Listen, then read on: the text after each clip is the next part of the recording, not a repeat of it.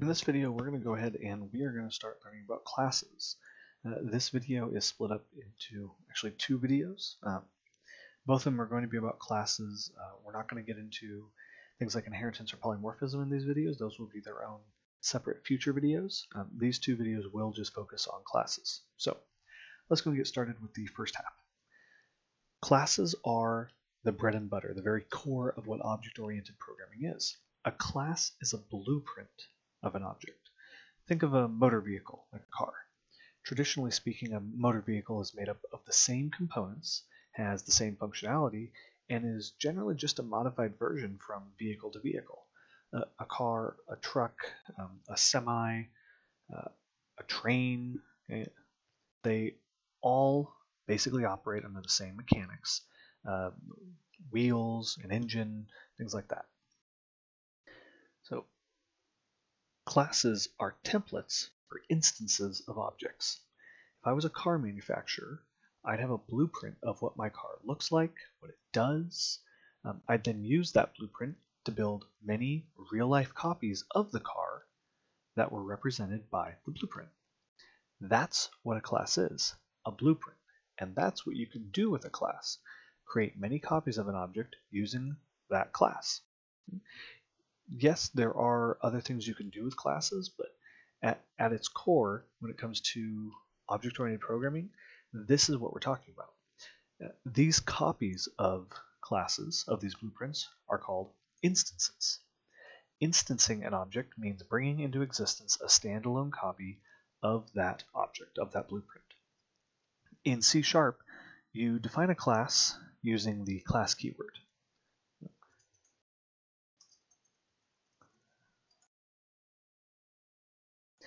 Notice that I define the class within the same namespace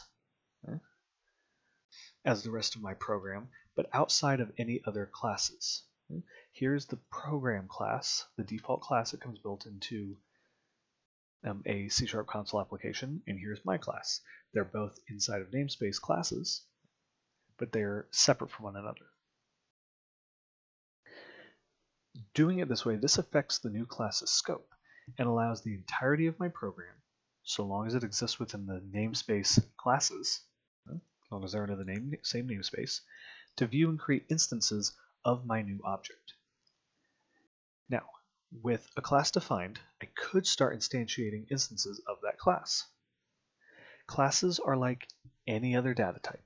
Okay? You're creating a user-defined data type. In this case, they're a reference type.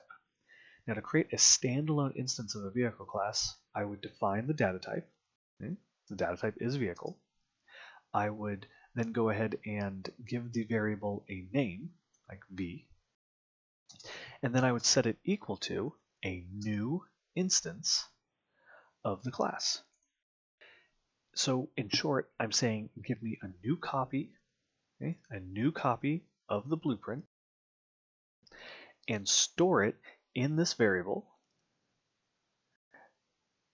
that was designed to hold copies of that blueprint. That right there is how you define a class, and here's how you define an instance of it and actually instantiate it. Now, objects are more than just nicely named data types. They can contain properties and functionality in the form of methods. For example, a vehicle may have a property called num_tires. Well, that is an integer, so int num_tires. It may also have a boolean as to whether or not it is a functioning vehicle. Okay? Bool is running. Let's say that by default I want my vehicles to be assumed to have 4 tires and be fully operational. I would go ahead and say int num_tires equals 4 and bool is running equals true. Okay? So now when I create an instance of vehicle, all the vehicles have these two properties and they are assigned these values. Okay? Now right now I'm not trying to modify those in any way. There's no way to modify them. So every vehicle that I instantiate will have the same values here. Now, by default, like throughout most of C#, properties and methods are implicitly private. I'm not saying that this is a public or private variable. That means that it is implicitly private. Okay? It's automatically assumed to be private. If I want it to be public, I have to go ahead and explicitly say that it is a publicly accessible variable. This right here would go ahead and allow me to go up and say, hey, let's take the new instance of vehicle that I created, and I could do v dot. I want to change how many tires v has. I can say v.numTires equals 10. And now this copy of vehicle, the v variable, is a vehicle that has 10 tires and is running. Now, classes can also contain functionality through methods, like I said. Like methods in other parts of your code, these methods have the same level of functionality, the same access to different parts of C#. It's just that you have created your own data type to make use of that functionality, define your own functionality, and define your own properties.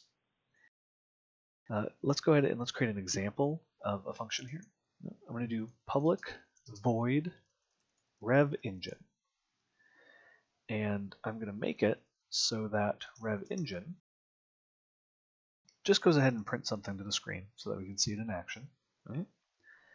See right here, I've got public void rev engine, console.writeLine. It just prints vroom to the screen a lot. Let's go ahead and let's go up here to our main method, and let's say v.revEngine. We're going to call the method that is part of v. It's public, so up here we can access revEngine. And if I go and run this code, it should print vroom vroom to the screen and wait for me to press enter to close. And printed vroom vroom to the screen. All right, press enter and it closes.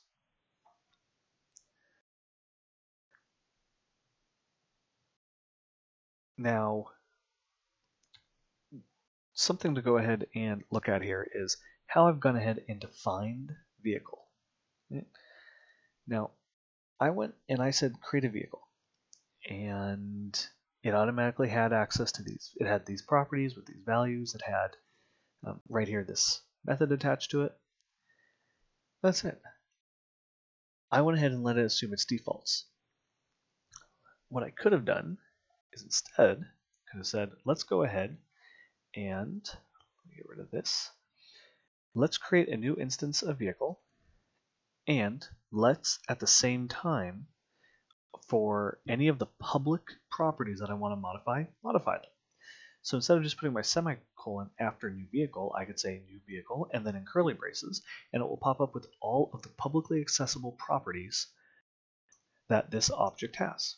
numTires 10 and is running equals false. I do not need to go ahead and modify all of the public properties. I could just say, hey, I want to modify numTires so that numTires is assigned 10 with this new vehicle I've created. Now I don't have to say on a separate line v numTires equals 10. It's already been done when I instantiated the object.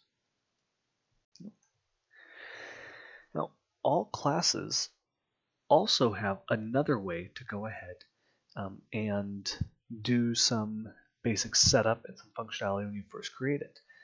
And that's using what's called a constructor. All classes have a constructor whether you know it or not. For user-defined classes, the constructor is implicitly included by default. Explicitly, writing the constructor would look something like this.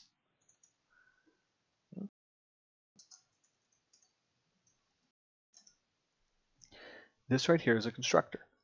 The constructor has the same, it's basically like a method that is the same name as the class itself. Notice it's public. I don't have to say whether or not it returns anything. It technically shouldn't return anything in most cases. It doesn't have to return anything, nor do I have to specify that it's void. I can just say class vehicle, public vehicle. Now, when an instance of an object is instantiated, so right here when I say new vehicle, okay, the constructor is automatically called that one time and that one time only. That's what these little open close parentheses here are. They're saying, hey, call the vehicle constructor method. You have to call the constructor method when creating an instance of a class. And it happens automatically because of this structure right here, saying new vehicle with the parentheses. This is non-negotiable. This is just the syntax of C#. So when I go ahead and I call new vehicle, at that point, the constructor method will be called. Let's go ahead and let's just put something here. Console right line. I am a new vehicle.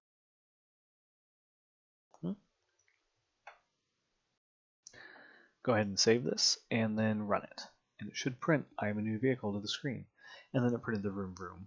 Okay. Now I'm a new vehicle and then vroom vroom. The new vehicle is because I created an instance of vehicle. So it called its constructor method at that point. We then later on said explicitly, hey, take the vehicle I created and call the rev engine method, which is why vroom vroom prints to the screen. Okay. Constructors are called when an object is instantiated, and only then. Methods can be called at will.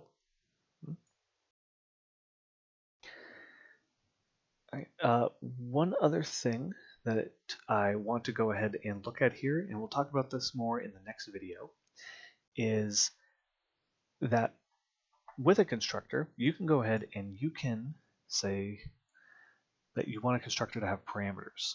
Okay? Let's say I want int number of tires. And I'm going to give it a default of 4. I'm going to go ahead and I'm going to get rid of me assigning the default here on num tires when I go ahead and declare the variable. And I'm going to go ahead and underneath that console.write line say this dot num tires equals number of tires. So saying refer to myself, to the instance of the object that I am. If I am a vehicle stored in V, so for V's num tires variable, assign number of tires. Now, I have a default of 4. If I were to go ahead and say vehicle VV equals new vehicle, open close parentheses, you're going to see it says, hey, this method, this constructor method, wants you to pass it an int. If you don't pass it an int, it will just default to the value of 4. I could say pass it 10. These two examples here effectively do the same thing. They both will go ahead and at the time an instance of vehicle is created, I am setting the num tires variable on that vehicle to 10. And just two different ways you can go ahead and see this work. And that about does it for this video.